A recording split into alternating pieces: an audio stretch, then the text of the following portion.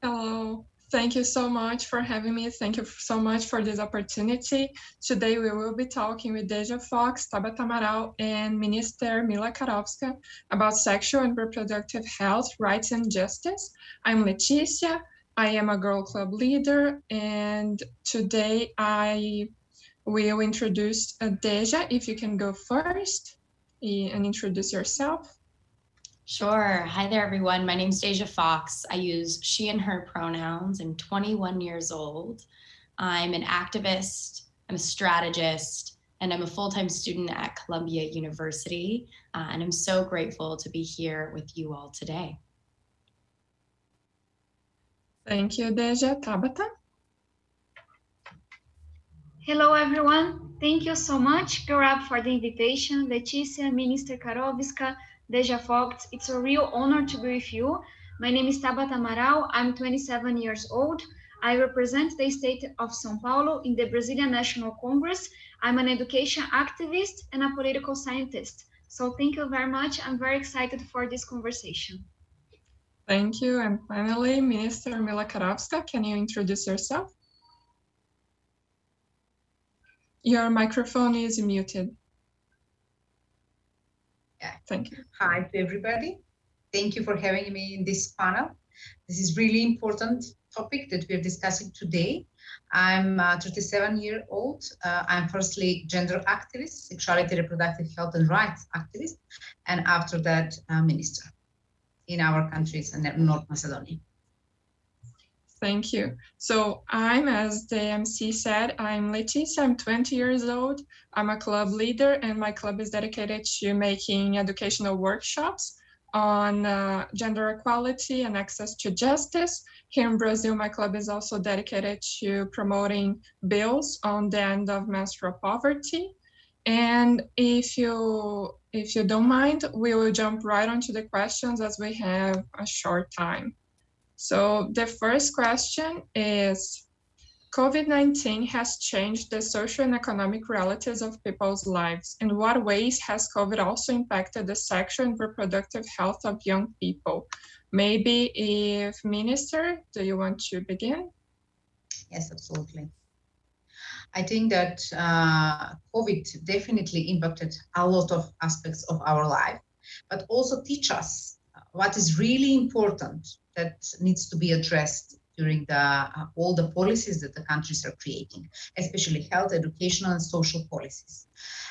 When we are discussing how this impacted the life of young girl and sexual reproductive health and rights, I think that we learn that gender equality needs to be addressed really hardly in all aspects of living.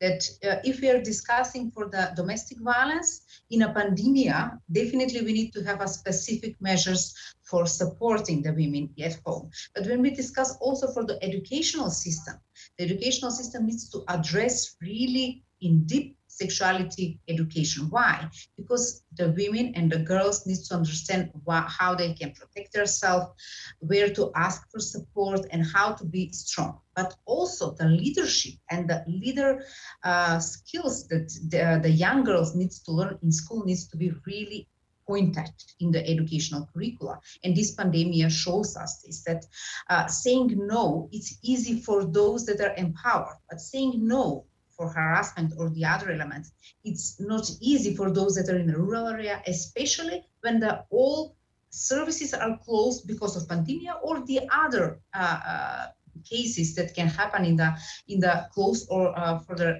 future for the world. That's why I think that pandemic impacted a lot the politicians and those that are creating policies, that they can understand more deeply why gender equality and sexuality education is important, but impacted also the life of young people and young women. Why? Because they face a different life and they face challenges in solving their problems and their issues that they are facing every day during the pandemic. That's why we offer a lot of phone, SOS lines and supporting mechanism, but we understand that it's not enough, that we need to work more deeply with the peers and to create the networks of support and creating the leaders, especially young women leaders in the system. Yes, that's very true. Maybe if Deja, you want to say something on this matter too? Yeah, I think that this pandemic has really shown us that what we do in terms of sexual and reproductive health cannot be deprioritized, right? Even in the face of a pandemic, this is absolutely a core element of how we create healthy and thriving communities for the long term. The second thing that I think this pandemic really showed us was barriers that in some ways already existed for a lot of young people to accessing things like birth control and other necessary sexual and reproductive health services. And it's really exposed these barriers and pushed a lot of providers to rethink the way that they're meeting young people where they're at. And I think that that is in some ways a benefit, right? We've seen a shift into telemedicine, into targeted outreach, and really doing this sort of peer-to-peer kind of work that I think is really important, relational organizing, and how we work that into our strategies. And so I think in some ways, it is a benefit that we are now reimagining the ways that we connect with young people, the ways that we serve them, and the ways that we involve them in the work that we're doing, right? Not just as implementers, but really as strategists, as the people rethinking what it is that we need and how we can make it happen. So I think that that's really important. The first piece being, I think we've all seen that this is a core element of creating healthy communities. And the second piece being that we all are being tasked to reimagine how we serve. Yes, and I think in the pandemic, we reimagine these challenges and how we face them, but it's also very important to see that it exposed the inequalities more than before. Like people who don't have access to internet, for example, we have to keep them in mind. But following question, I will redirect to Tabata as a policymaker, let's say. The second question is, UNFPA Executive Director Dr. Natalia Kenham has said, COVID is indeed a crisis with a woman's face. How does this statement inform your current efforts to stand for sexual reproductive health and rights? So, summing up to what was said before, COVID-19 has exposed and deepened all our inequalities. And speaking of a country as unequal as Brazil is, that means that the poorest, women, the Black people, among many others, were much more exposed to the consequences of COVID-19. Currently, in my country, half of the population is exposed to food insecurity. In this moment, we have gone back 30 years in the past in terms of women's participation in the economy. So that means that all of the challenges that we already had to deal with, they became much worse. So women and young people are much more exposed to violence and abuse, especially sexual violence and domestic violence. That also means that women right now, they are much more exposed to poverty. We have 11.5 million women who are single mothers in my country, who are suffering much more from the economic backlashes of the pandemic. And that also means that since children are out of school and the health services are so much focused on the pandemic, that we have less access to information, we have less access to all of those facilities that help us denounce violence or have access to a way out. And speaking of something that's very important to me in my mandate, but which I also know is very important to grow up in Brazil, that means that menstruation or period poverty, that reality has gone much worse with the pandemic. Before the pandemic, we knew that out of 4 girls in Brazil who have between 15 and 17 years old, 1 didn't have the resources to buy pads. We also knew before that girls would lose up to a month and a half of classes per year because they didn't have access to menstrual resources. So what we are saying now is that because of the pandemic, because of all this deepening of our inequality, now girls have even less access to pads, which means and water and sanitation, which means that they will have less dignity when they cannot access education and job opportunities. That also means that they will have to find other ways, such as use bread or journals or things that are not clean enough, and they will be more exposed to infections. And at the end of the day, this means that they will be less free. So when we are more exposed to violence, when we have less access to information, when we are more exposed to poverty, we have once again women being the ones that suffer the most. Thank you so much. Yes, I am Brazilian too, and it's very sad because Brazil is already a very violent country with women, and with the pandemic, it has been worse. But the same question, if Minister Carovska can add anything about her current efforts? We're trying really hard as a government already 4 years to improve the gender equality in the country. This means creating the policies. But all the measures that were done before during the previous period, I think that we discuss more for support after things are happened. But now, as a Minister of Education, I'm trying to create a system of prevention. This means to create the young people that recognize, but also supporting the system of prevention, and they are stopping their violent behavior. Especially young girls and boys needs to be educated rightly, because our tradition sometimes create atmosphere that the women are less important, that the women have less capacities. And that's why through the educational system, we are now trying to introduce gender equality as a main pillar in the primary education. We have 3 pillars. One is inclusion for everybody. Second is gender equality, and the third pillar is interculturality, understanding the different cultures that are living in our country. And we have a big opposition in the country trying to say no to this, because those values are really important for us, but also for the tradition, for the church, for the others. It's making a little bit shaking their basic values of tradition, and sometimes promoting gender inequality in their speeches and also policies. And in a primary education conception, with this conception, we are starting in 1st and 4th grade this September. We are preparing new books, and they're really inclusive and they're really gender sensitive, and I'm happy for that, because they will be published in the next month. It's with support of USAID, also with UNICEF and Open Society Foundation, and they're really proactive in our country, and thanks to them. But I think that if we are consistent in this policy, in a primary education, to actively discussing about gender equality, sexuality education, we can have enough 15 years from now better community that we have in this moment. People that understand why we are discussing for gender equality, that this is not a fight between men and women, but it's just supporting everybody to, and they have a possibility to use their potential fully and invest in the country. And I'm sure that we are in a good pathway, but we need to be consistent, and we need definitely a political support that we are receiving from our international partners a lot in the country. It's amazing to hear all the work you have been doing and the experience that you 3 have. I'm sure that listeners think the same. We look up to you as role models for our work, so it's very amazing to have this opportunity.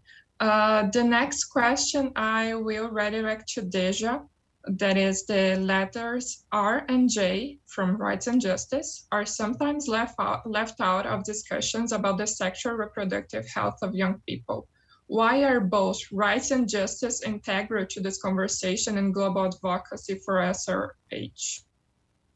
Yeah, I got my start in sexual and reproductive justice really thinking about sex education and how it was impacting me as a student who, like 1 in 30 students in the United States, face homelessness, who don't have parents at home to fill in the gaps, right? So I started advocating on my own behalf going to my school board, sharing my story, bringing my friends along to do the same, and then scaled up my work to include things like birth control access. But when I think about rights and justice, right, I really think about access. And I think about what Tabata was sharing too, with deepening inequalities, right, with exposing what was already unequal, and seeing how they've only grown, and how they've permeated every bit of our lives, right? And so I've also been thinking a lot, about this idea of the face of this pandemic. And, we're talking about how women and girls are bearing the brunt because of pre-existing inequalities.